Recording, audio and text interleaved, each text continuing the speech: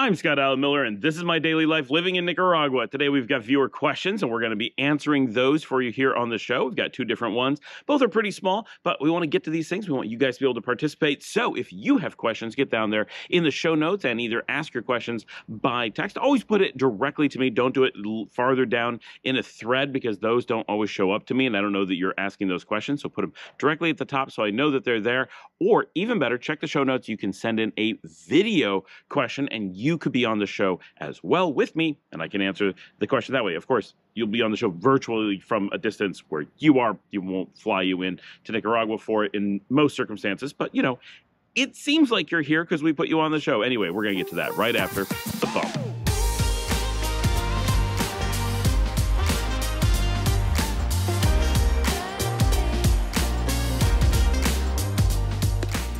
Okay, everybody, let's get right to this. This is Dodd. Ultrich writes in, thank you for all your valuable and honest, unbiased info. You have already answered tons of questions for us.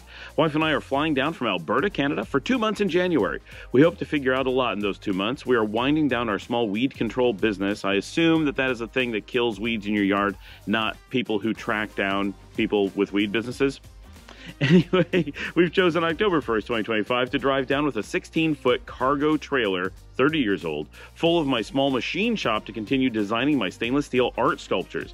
I have a special welder that may be difficult to replace and many specialized tools for stainless steel. Our second reason for driving is to bring our 2 dogs and household items. His questions. 1. Can I import my tools and equipment and household as a visitor? 2. Can the 30-year-old camper trailer be imported or only visit? 3. I understand my preserved low-mileage 2014 Tacoma will only be visiting and return to Canada as it is over 10 years old. Can my truck visit 90 days before becoming a pain in the butt? Thanks for your time. Okay, so, this is going to be tough. Let's, as always, start from the bottom up for whatever reason. And number 3, you're probably okay with the 90 days with the old truck. Old truck is not that old. I don't actually know how much the 10-year thing is going to be a problem for importation, but really, really, really important for all these questions is you only get the right to import if you become an official resident. Now, some people have reported that they can do this pretty quickly. Jerry on the community has done this, and he moved through the process quickly, and it was not a big deal for him, but he's, I believe, looking at retirement residencia, which obviously moves much faster. You basically just have to prove that you're here, that you do have the income that you need, that you're over a certain age, and those kinds of things. It's really quite simple because the requirements are quite low, but the things you get for it are quite low as well. It's just 1 year at a time, and you just have to constantly renew, and I'm just noticing my bird bath is like totally falling over. The bird bath is built, I'll try to get video of it, is built in dirt, not completely out of concrete, and it's full of ants, and they've taken away the support, so the middle of it is just collapsing. I'm pretty sure we can find a way to put it back, but it's so heavy that I don't know how we'll actually do that. So that's a problem. Anyway, so all these things, importation requires residencia. So normally, under normal circumstances, I totally understand the dogs create this need for things to happen in a different order than you may anticipate otherwise. Under normal circumstances, the things that we would say to do is that you need to come down, spend some time, maybe not a lot, do your initial investigation, which they are, not a problem.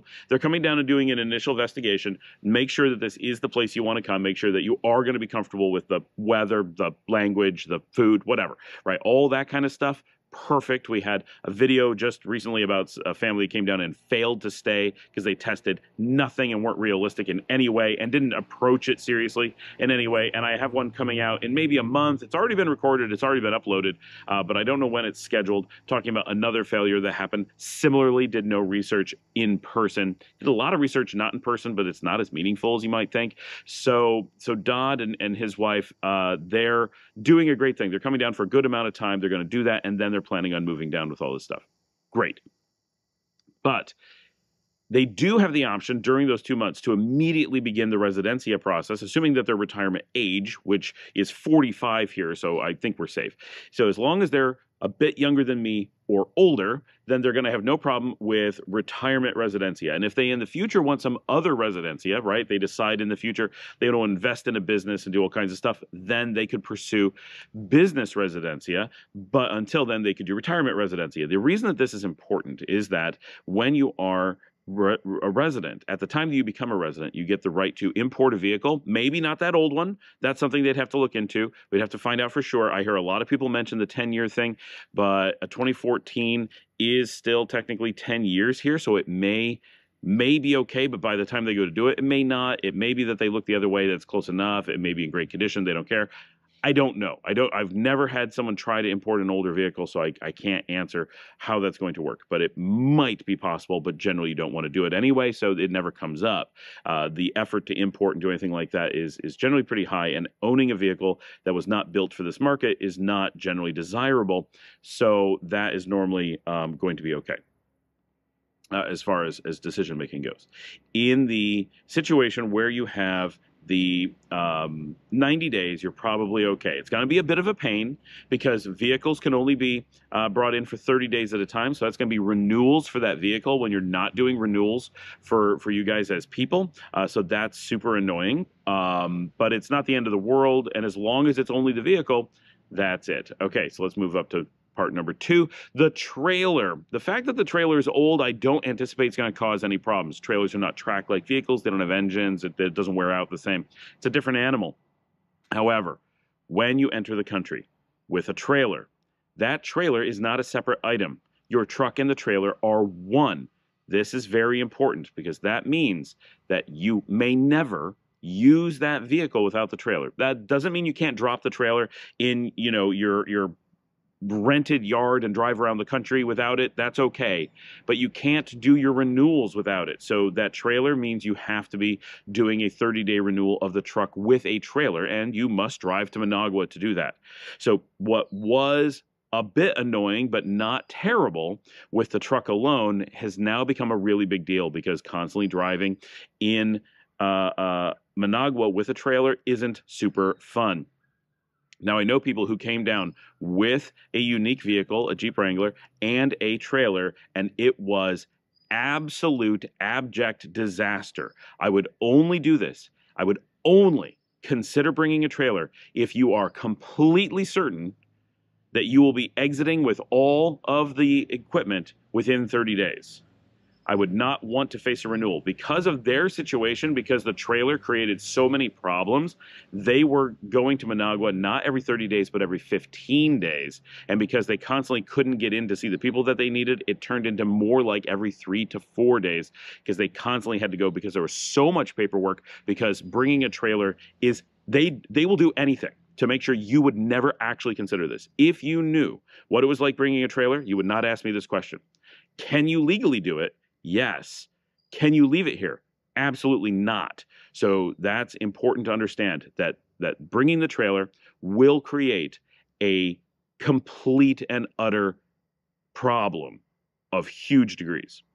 The sun moved on me. Okay, so by having the trailer here, that means that you have to turn around and get out of the country really quickly. It means your vehicle is not eligible for import because you brought a trailer. Because they have to be hooked together and they have to be renewed and all that all the time. Now, because you don't have residencia, you can't import that vehicle anyway.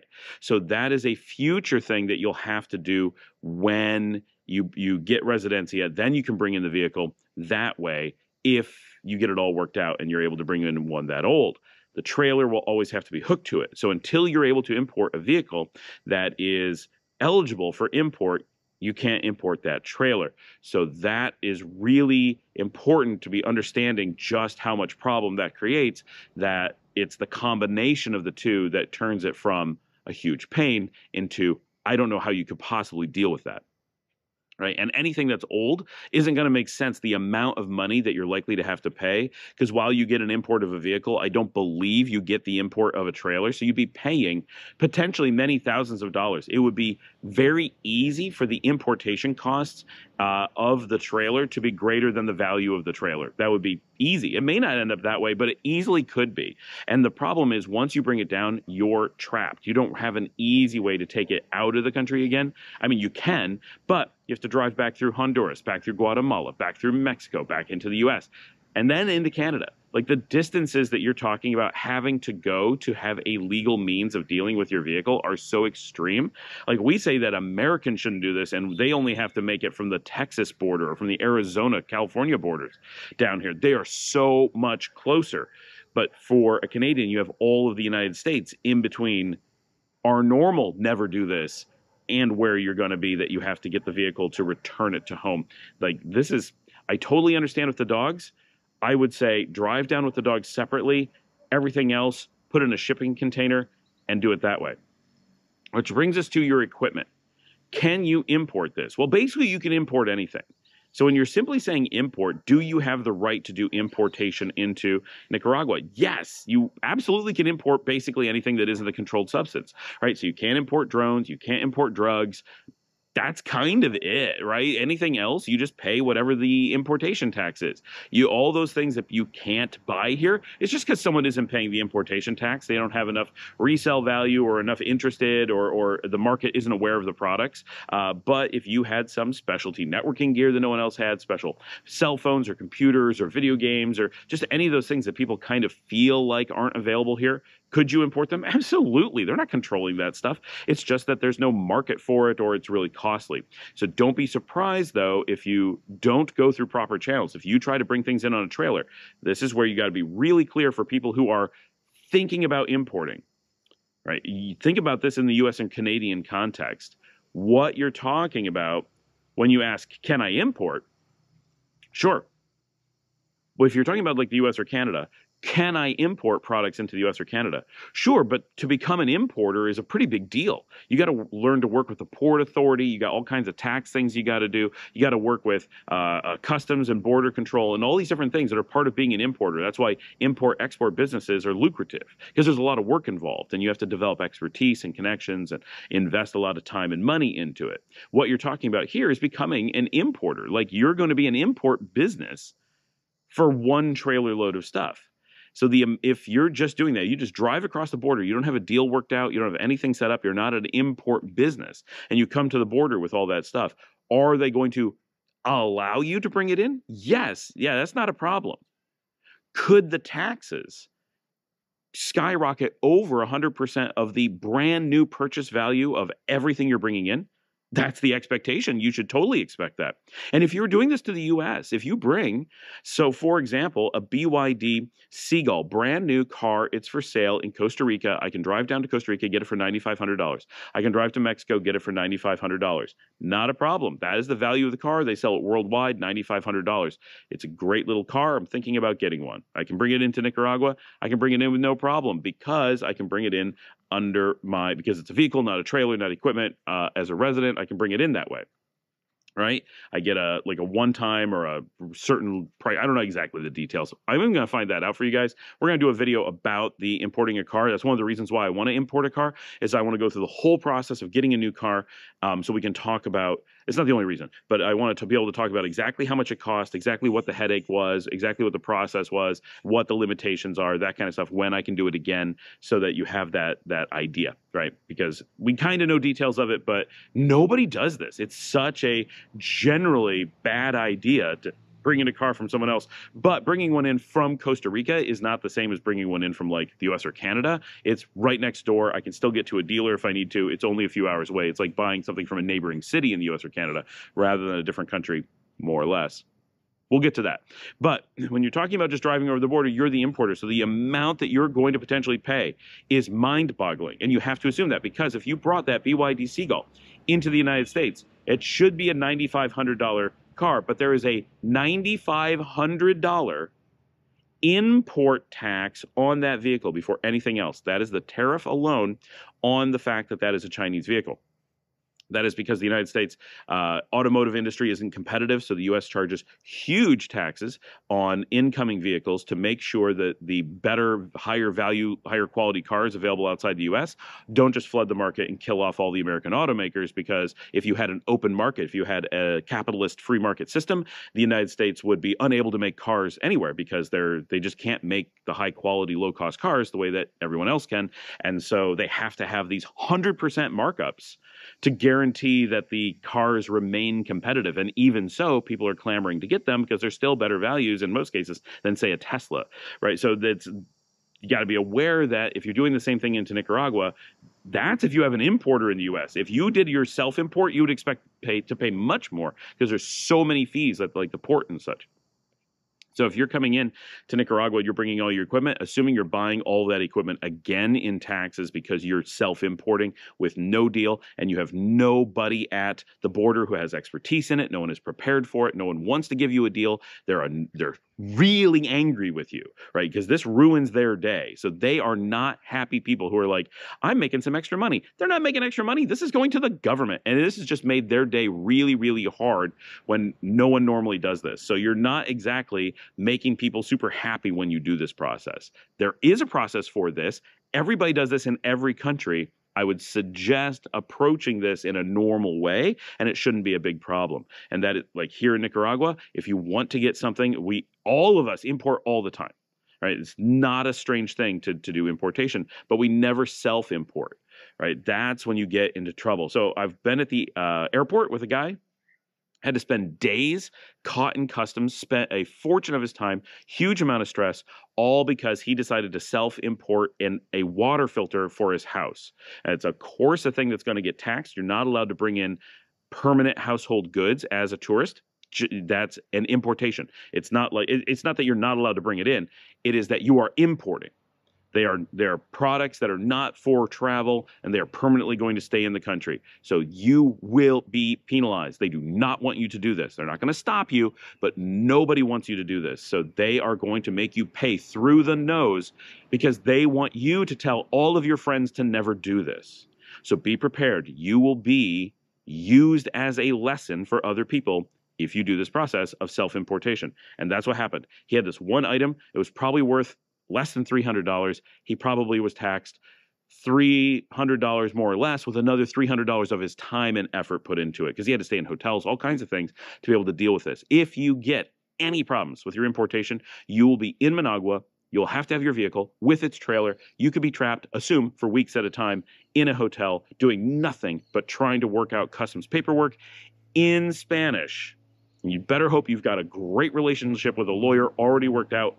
You better hope you have drivers and people who know how to get into customs, because under normal circumstances, this is one of the hardest things you could do in the country. I've lived here for years. I have lawyers. I have all kinds of information about stuff. I would not consider this in a million years. Just to be clear, would never, ever put myself through that.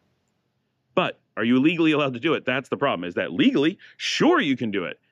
But does it make sense? Under no conditions, never in the universe would it ever make sense in any country, right? And it could cause problems for you the entire way from Canada to Nicaragua. There's a lot of countries you have to cross through. Every border has the risk of being a problem.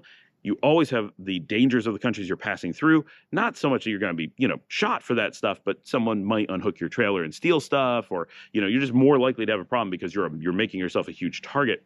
And you really don't want to do that with dogs, right? You're just that much more vulnerable. And the cost is just going to be crazy. What people do is, one, they wait for their residencia, so you get an importation waiver during your residencia process. So obviously bring the dogs, obviously get yourself here, but everything else, all your household goods, if you're going to really bring them, and normally we say you don't want to, but if you truly are going to bring them, then you need to be doing so under the residencia, because then you get a waiver for, I think it's $20,000 worth of household goods, which is quite a lot. You just put them in a shipping container, you ship through a import process, and they just bring them to you. And yes, you got to pay for whatever it takes. So like if I'm bringing in, so that same water filter that person paid hundreds of dollars and spent days trying to figure out and had to stay in hotels to deal with and all that, had he shipped it through a Nika box or any one of the myriad services that do that, he should have been able to get that in for about $5. Think about that. He spent hundreds because he wanted to self-import instead of, he didn't want to pay the $5 importation fee for a very small item coming through. It's an expensive item, but a small one that they would have just shipped by cargo ship from Miami, no problem at all. I import things from Amazon, not all the time, but a couple times a year, right? We do it a couple times a year. What do? We ship it to our shipper in Miami. They put it in boxes, and they have an importation deal because they're an importer.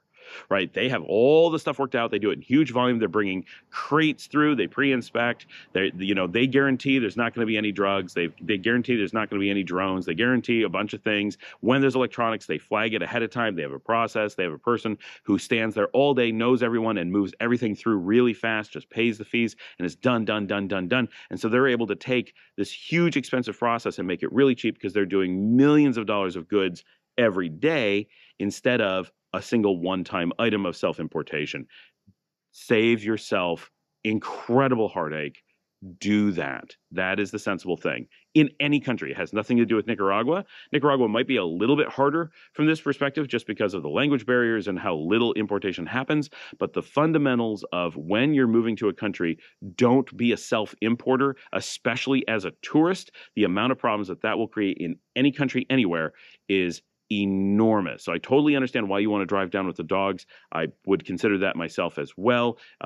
What I would suggest is just bite the bullet, do a drive all the way down, drop off the dogs, turn around and drive back as quickly as you can. Get everything done with the vehicle, just be done with it. Sell the vehicle, sell the trailer, use that income. Use all the money you're going to save from not having to spend your life in Managua. Take all the money that you would save from not having to drive that larger vehicle and weight down and put what you actually need, pare it down as small as possible, only the things you can't buy in Nicaragua, and put it on a shipping container or something similar and pay someone who's a professional importer to move that into Nicaragua for you at minimal taxes, and definitely consider waiting until you have residencia so that you may not have to pay any tax on it at all. You may only have to pay the shipping fee. There's no reason to be paying this super, I mean, I understand you want your stuff right away, but that will not be financially sensible. It will destroy your life. You will be one of our failure stories if you do it that way. So definitely, when moving to a new country, I understand that we're very adamant about when you're moving to a new country, like the whole process of becoming an expat, you got to think outside the box. When you actually get to the point where you're doing border crossings and importation of your goods, that is not a time to really think outside of the box. That is a time to follow the expected process. And I know we push it, like, think outside the box all the time. But it shouldn't be outside the box thinking, right? Becoming an expat, moving to a new country should be the absolute go-to mindset for most people. That it's not is mostly because people just do what they're told and don't think about it at all. If they thought about it, it's not really outside the box thinking. It's just outside their ken, perhaps. But when it comes to border crossings, you don't want to do this. And it's weird. If you think inside the box, most people who've never dealt with going to another country forget it's another country and think of it much like another province or state and think, well, I'll just drive there. That's what I do for moving somewhere else. But you're moving country, you're going overseas, essentially. You need to have a mindset of, I'm moving overseas. You don't generally bring your stuff with you. Bringing your stuff with you feels like this just simple process. It is the farthest thing from the truth. That is going to be expensive, dangerous, time-consuming, and really expensive. Did I say really expensive? Really hard to do. Just so much effort. You will be sorry, I guarantee. I know you want your stuff. Worry about the dogs and find ways to get your stuff. Work on your residencia really quickly, and you're going to be busy dealing with that. And just think, if you try to bring all this stuff straight down, you're going to lose all your money. You're going to lose all your time. All that time that you could be spending on your residencia, all the time you could be learning to love Nicaragua, all the time you could be playing with your dogs, you're going to lose that because you're going to be stuck in Managua dealing with the paperwork problems that are created from that. You want to avoid that. You're not going to solve a time thing by trying to self-import. It's just not realistic. All right, we got a second question from Gallivanton. How is the noise pollution in Leon? Like car horns and blasting music at night, barking dogs, crowing roosters. Okay, the crowing roosters is actually not a problem. They exist, but very rare. All of which I heard is normal in Mexico, Ecuador, and other Latin American countries. Absolutely, it's a very Latin American thing. I'm looking for a quiet, non-tourist beach town where I can play in the surf, work out, get a good massage. Oh, there's a comma missing. Work out, get a good massage, relax at local pub. That's going to be a problem. We got to come back to that. For some great seafood and good company, simple life, a marina nearby would be a plus as I enjoy the boat life. Okay, so this is actually a little bit tough in Nicaragua. So first of all, quiet, non-tourist beach town. So the first thing you have to understand is that the fewer tourists you have, the noisier a place is going to get, because tourists are typically pretty quiet, at least in comparison to Nicaraguans. Nicaraguans are a loud bunch. So basically anywhere you have population, you're looking at there being a bunch of loud. So if the quiet beaches, for example, in this region, Salinas Grandes and Playa Tesoro, they are very quiet under normal circumstances because there's very few Nicaraguans. There's loads of tourists, loads in comparison to the locals. There's not loads of anybody in those beaches. They're very empty, and that's what makes them attractive from a quiet perspective, is that very low number of people, and the people that are there are spread out, and the type of people tend to be very quiet. They don't tend to be having these parties. So that is a little bit of a challenge if you get to a non-touristy beach. So Las Piñitas is kind of in the middle, the one that I show a lot. San Juan del Sur, totally touristy. If you get to the other beaches, Boqueta and Pochomil and other places that are not touristy, at least not foreign touristy, then you're getting really loud because the Nicaraguans are there with music and crows, and there's pigs running in the street, and like it's just how people live. People want noise. They will fill any silence that they can. So if you're around people, assume you're going to fill silence. Now, if you go especially far up north, you can get to empty beaches that are pretty quiet. There are some beaches in Rivas, but they're all full of expats, right? I don't know of any exception. Down in Rivas, that you could get some that are quiet, but you're going to get expensive, non-local. You're not going to be integrating. Up north, especially in Chinandega, you can get to some beaches that start getting quiet but are not full of tourists. You could maybe get lucky on the loop where you're not isolated like Salinas Grandes and Tesoro, but you are with locals and it's in a more quiet zone. That is the beaches from El Tránsito and up to Puerto Sandino on that loop road. There's several in there.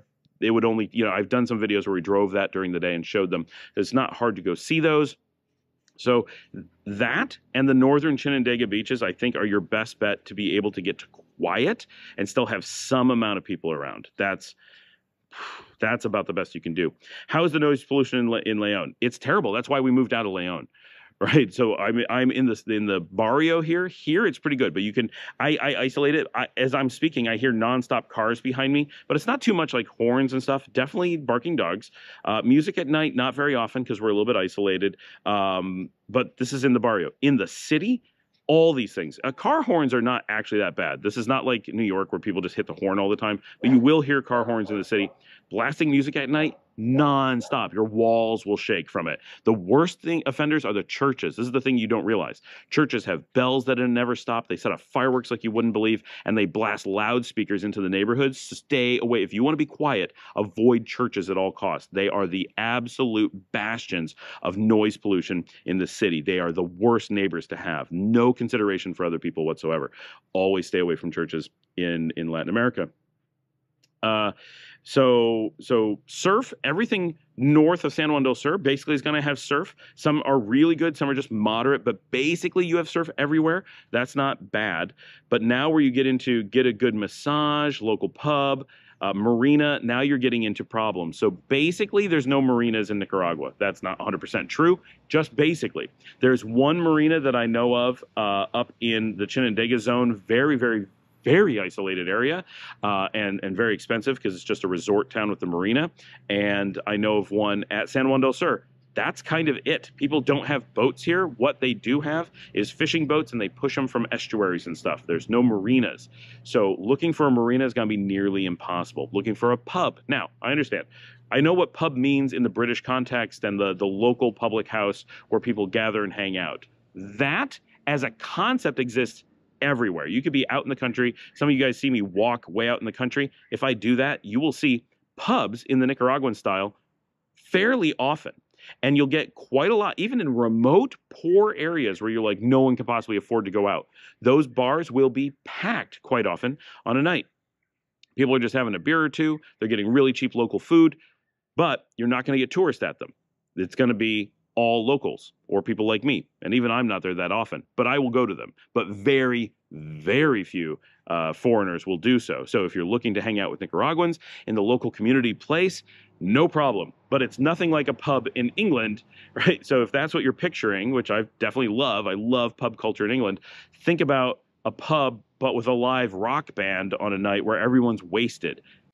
Pub culture is definitely one of those areas where it's just difficult to replicate anywhere in Nicaragua. I'm used to what it's like in England. I'm familiar with it, and it's stuff that I love. I really wish we had that here. I wish that was something that we could replicate within the part of a coconut, replicate within Nicaraguan culture, but it really just isn't. And Nicaraguans just do not like going out that way. It's one of the most amazing things is the level coming from North America, where I'm used to the idea that you would have loud music during a normal dinner, during hanging out with friends, is so abnormal. And here, the entire absence of silence. Anytime, if a family is sitting out on the street, they're going to have a speaker out with music going. Someone's in the pool, you're going to have a speaker by the pool. You're having dinner, there's going to be a speaker. You're at a restaurant, there's going to be a speaker. Unless there's a live band playing, and even then, and if you take that away, if you don't have loud enough music, people will pull out their phones and just crank up the volume and put them on their tables. It's everywhere. And then you just have this cacophony of people making noise everywhere because there's something about it's a cultural thing. You have to fill the silence at all times. It's such a hard thing for me. So that is something that getting away from that is so hard because basically any place that you would go where Nicaraguans would go, so it's cultural to fill the void. And so you start creating this extra noise. There are every so often an exception. I'm not saying it's 100%, but it's really close. Like it's impossible to describe how ubiquitous this is as a problem. It's not a problem, but if it's the thing that you want is quiet, like I do, it's a problem. And because I'm hard of hearing, it is possibly for me, and I don't think to mention this often enough, it is easily the hardest thing for me living in Nicaragua is the inability to be in a social situation where I can hear people. Because any situation where I can start to hear people, someone will attempt to solve that problem by creating a bunch of loud noise. I love the live music thing. I like hearing music, but people want to talk over it. That combination of people wanting to have music and wanting to talk is the thing that I can't do. I just can't hear people's voices when they do that. So I think you have some challenges here. The things you want are all absolutely great things to want, but it's a tough combination in Nicaraguan culture. I encourage you to come down, check it out, investigate some beaches. Definitely check out some northern Chinandega beaches, also known as El Viejo beaches. That is the far northwest. You're going to get very remote out there, but you may get some more quiet villages where you can get a little bit more remote. There is a marina out there, but very, very limited marina access. That is about your only option in that area. You could end up in some place, you're getting really remote, but Potosí, way out in the northeast of the peninsula, you're still in the Gulf of Fonseca. There, in theory, you might be able to put in some boats, but then you're getting off the ocean. You're on it's a little bit weird. I've not been up there. I do want to go up. Like, that would be a cool trip to do. It's not that far away. It's the neighboring departamento. And I tried it 9 years ago, and the road was impassable, but I hear that they've improved that a lot since then, especially now that the port is open. That is a port of entry, so you can go to El Salvador from there, and presumably Honduras, but I don't know any way to do the Honduras trip. El Salvador has a ferry. It'd be really nice if there was a ferry to both, maybe someday. It'd also be nice if the ferry was more than a lancha. Maybe someday. Okay, so definitely I encourage you to check out those. I think checking out Las Penitas, which will be very different than what you're picturing, but may come close enough to kind of meet your needs. No marina anywhere in the area, but maybe you can come up with some creative strategy that meets your needs. Does not have pub type culture, but it does have a bit more restaurants, and there are parts of the beach where you can get and still be around people, but be a little bit farther away from the parts of town that are loud. So you may be able to find a mix of things in Las Penitas or Ponaloya that could meet your needs. I think that Tesoro and Salinas Grandes are too remote for the things that you want, and I think the Leon Beach Loop, that's the one with El Tránsito and Puerto Sandino and all the little beaches in between, has some potential. That doesn't mean that other places in the country will definitely not be of interest, but I think those three areas, so skipping Corinto, which is the official Chinandega beaches, and skipping Los Brasiles, the Leon beach that is just too remote, and skipping Salinas Grandes, the middle Leon beaches that are too remote. I think those three areas, the El Viejo beaches in the northwest, possibly Potosí, but that seems like a wild exotic stretch, the Las Penitas Ponaloya pair, and then the Leon Beach Loop, Those are your most likely bets. Now, south of there, the Managua zone does have some interesting beaches. I don't feel like they're going to meet your needs, but I could be wrong. And the Carazo zone south of that, again, doesn't feel like it's going to meet your needs as well as the northern ones. And I think even the northern ones, I love it up here, but they don't sound like they're going to be great fits for you. I'm not sure where is, and this may be a case. I'm hesitant to tell you Nicaragua is not the right place for you. Please come check it out and see for yourself if the things you discover are worth adjusting what you're looking for. But it is my guess that the slightly different waterfront and the slightly different culture that you're going to encounter in either El Salvador or Guatemala may be a slightly better mix for you. You may be able to get the marinas that you want. You're almost certainly going to get a slightly less wild and loud culture. Still Central America. It doesn't get that much different, but it may get a little bit better for what you're looking for. So you may want to check those out as well. They do offer some really great living options in addition to Nicaragua. And the price starts changing, but you didn't mention that as a real important thing, but you may be just saying, Nicaragua is a high consideration because of the cost. So El Salvador and Guatemala aren't that far off in cost from Nicaragua. We're talking very small differences. They're more, but they're not a lot more under normal circumstances. They're exceptions, of course, but in general, we're all pretty close in this region. Panama may offer some things that you're looking for, quite a bit higher prices, but they're much more of a quiet culture, a lot more likely to have pubs. I do know pubs exist in Costa Rica as well, but they're in the city, not on the beach. There may be some on the beach. I know of them in the city, but Costa Rica is going to be a wildly different thing than the rest. And Panama will be pretty different. The other three, Nicaragua, El Salvador, Guatemala, very similar. You really can explore all of them together and see what makes sense for you. Panama would be a stretch, but still within the general region may fit better, except the pricing and culture are very different. So it may be that it doesn't fit the things you didn't mention because they were being assumed. So just things to think about, or ask more questions. Get down there, ask more, send in a video question, of course. But thanks, guys, for your questions. I hope that I answered them. I'm sorry that it's in both of these cases, the answer is not great. Like, you can just do that thing. That's awesome, easy. No, in both cases, it's going to be a little bit hard to find what you want, and bringing down all that importation stuff is going to be a nightmare, but we'd be doing you a disservice to try to make it sound like that was going to be easy. Legal? Yes. Easy? Whew. No. Cheap? No. There's got to be a better way. Strategize a different way, but make sure you get the dogs down safely. That's the most important thing. Thanks, everybody. Like and subscribe if you'd like to help support the channel. You can buy me a coffee at buymeacoffee.com/Scott Allen Miller. It's down there at the bottom or on the top. I don't know. We'll put it somewhere. And as always, I'll see all of you tomorrow.